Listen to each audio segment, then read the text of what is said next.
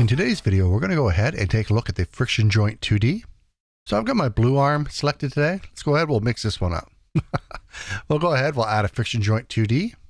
And just like before, we'll go ahead and we'll just start this up, see what the defaults give us. And then we'll go over the components or the properties of the component. All right, so it fell down.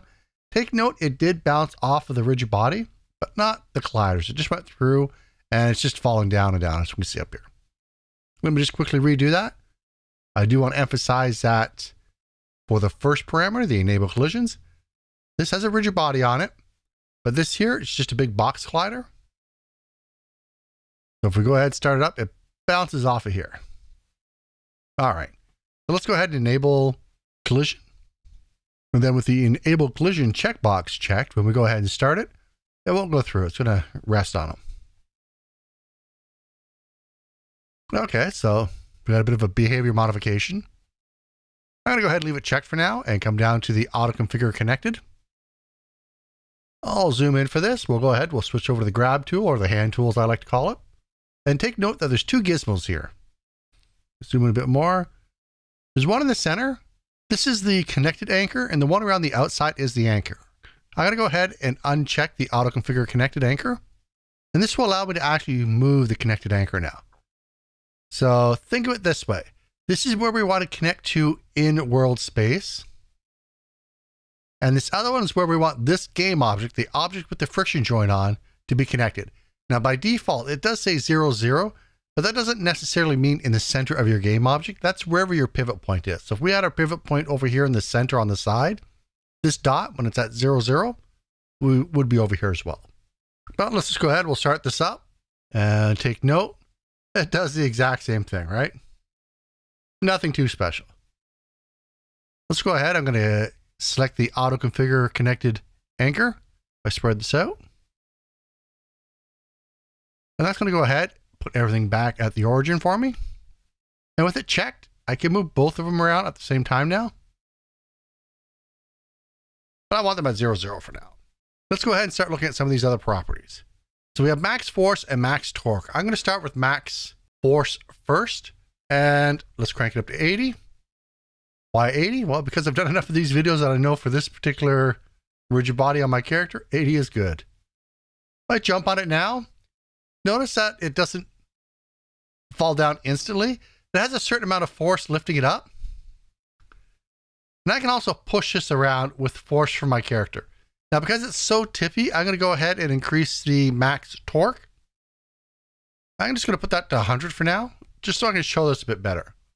The torque stops the rotation, or it doesn't really stop it. Think of it as dampening it.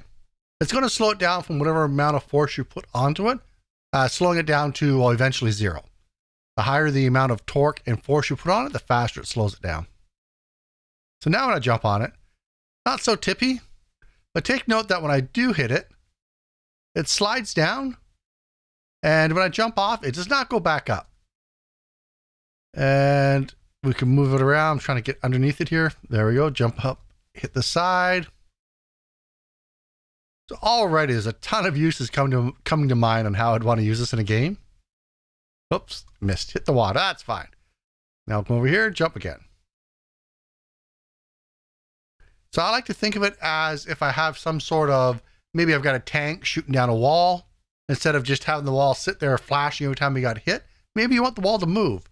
Or maybe I've got lava down here and I've got platforms you can jump on, but you can only jump on them so many times before they end up below the lava, in which case you can't use them. There's a lot of different scenarios that you could use this for. So what about brake force and brake torque? Well, just like the rest, if we go ahead and enter some values in here. So if I get more than 50 force in any one direction, this joint is going to break, and the platform itself is just going to come falling down. Likewise with torque, if it's too much torque in any one direction, it'll just break and fall down. There we go, we broke it. So not the most complex joint, but it's still one that I'm probably going to have a lot of different uses for. Let me know down below in the comments, what are you going to use it for? Is there something that I haven't covered already that you got a perfect idea for? Let me know down below. Actually, let everyone know down below. Actually, before we go, I forgot to look at the connected rigid body. So let's go ahead. We'll use the polygon. I'll connect it that way. And without the enabled collision on, this can go through it. So I'm going to just go ahead, jump on it. I'm going to go ahead and lower the force here. And I'm going to increase this to 200. It can still be twisted, but not as much. But I should be able to ride this all the way down. And take note, it was colliding with the collider, but it goes right through the object that it's connected to. If I go ahead and enable collision, it will not go through the rigid body that it's connected to through the connected rigid body.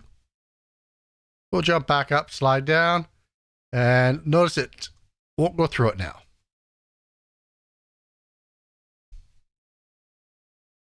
Anyway, there we go. Now we've covered all of its properties. So go ahead and let us know down below what are the plans that you have for this joint. And as always, I'll see you in the next video. Bye-bye. So if you liked the video, go ahead and hit that subscribe button down below. It really does help me out here on YouTube.